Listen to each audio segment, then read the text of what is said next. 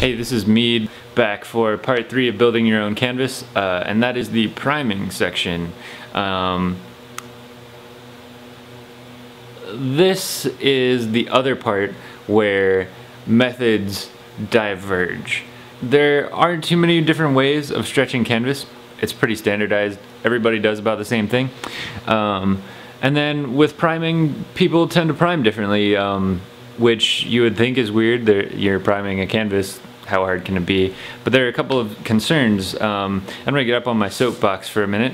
Priming serves the function of creating a physical barrier between the canvas or panel and the paint that you put on top. You know, the canvas is right here. Your primer is gonna sit on top and be a barrier, and then the paint is gonna go on top of that. The weaker that barrier is, the worse your paint is going to be. The paint's actually going to soak through the primer, and the panel and canvas is going to like pull the moisture or oil out of that. If it's an oil painting that you're doing, it's going to damage the panel or the canvas. It'll rot pretty quickly, maybe about 5 or 10 years.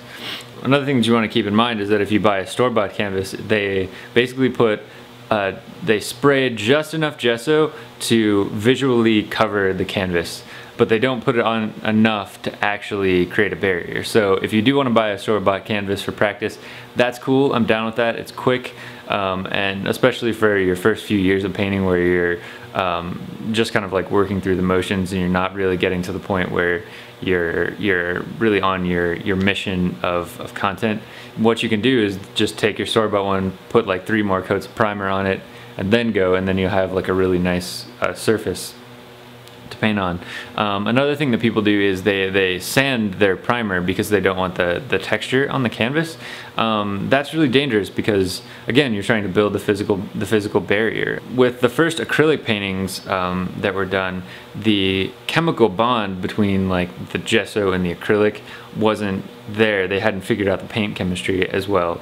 The acrylic actually started to like bubble up from the surfaces, and it was quite difficult for museum archivists to fix. You want 2 types of bond when you paint. You want a physical bond and you want a chemical bond.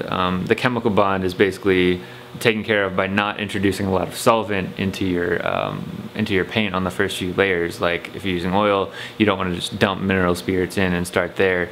If you're using acrylic, you don't want to just like use a lot of water.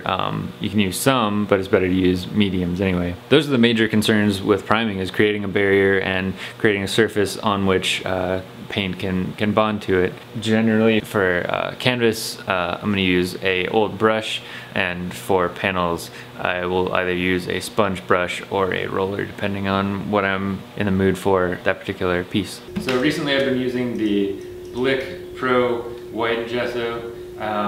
It's really excellent. Probably it could be better than Golden for a lot less money. Then we'll have to do a side-by-side comparison. But so far, from what I've seen, it has really great coverage. You do want to use a quality primer. The basic thing about priming, to be sure, is that you don't dilute your primer. You can tint it with acrylic if you want. I prefer not to. I like to do my initial layers in oil if I'm doing an oil painting.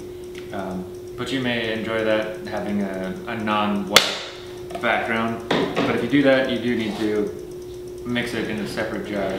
I like to work directly out of the gallon. One of the things that you'll notice about this is when you begin the first layer of primer, you don't just start left to right. The reason for that is the canvas tension. You start from the center, and especially on big canvases this matters because you want the primer to dry in a very even way. And so you begin at the center and sort of work your way in circles around the canvas. Not a big deal for a tiny canvas like a 9x12 or something, but big when you get over 4 feet. Because it's sort of like a pair of jeans. When you get them wet and then they dry very like stiff and they pull tense, and then they stretch out over time.